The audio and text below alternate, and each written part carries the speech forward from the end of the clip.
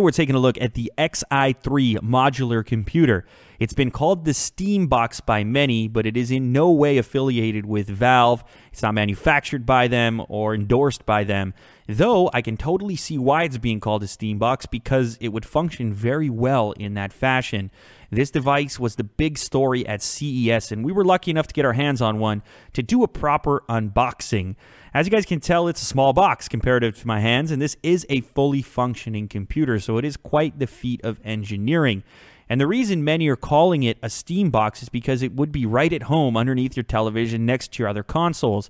It's small, lightweight, doesn't use a lot of power, and it doesn't make very much noise. The ventilation happens straight through the unit through these two grills that live on each side, so you get a lot of airflow in there. You've got some paperwork included in the unboxing. This is just a quick start guide as well as some warranty information. And then you've got a power brick, and to go with that, a power cable. Of course, the power brick is external here. Well, after all, the unit is so small, you wouldn't expect the power brick to be built in. And this is a modular computer as well, so there are some components that are actually upgradable, which is really crazy considering the form factor. This one has a dual-core Athlon processor. It's a 3400E drawing 22 watts of power and has 2 gigabytes of DDR memory. It's available with SSDs starting at 16 gigabytes and all the way up to 480 gigs.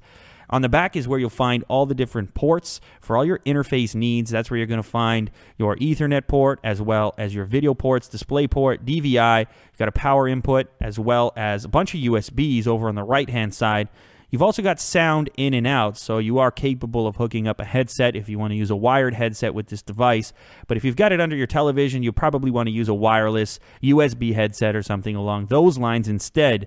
You can also hook up a wireless keyboard and mouse if you want to game on it from your couch, or you can go with one of the Valve or Steam approved wireless controllers that can be mapped to some of the popular Steam games. Anyways, as you guys can tell, this is an interesting device, unlike some other stuff that's on the market.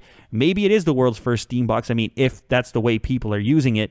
Here you can see what it looks like underneath my flat panel, and hopefully I get a chance to play it real soon here and give you guys a better overview of just what it can do.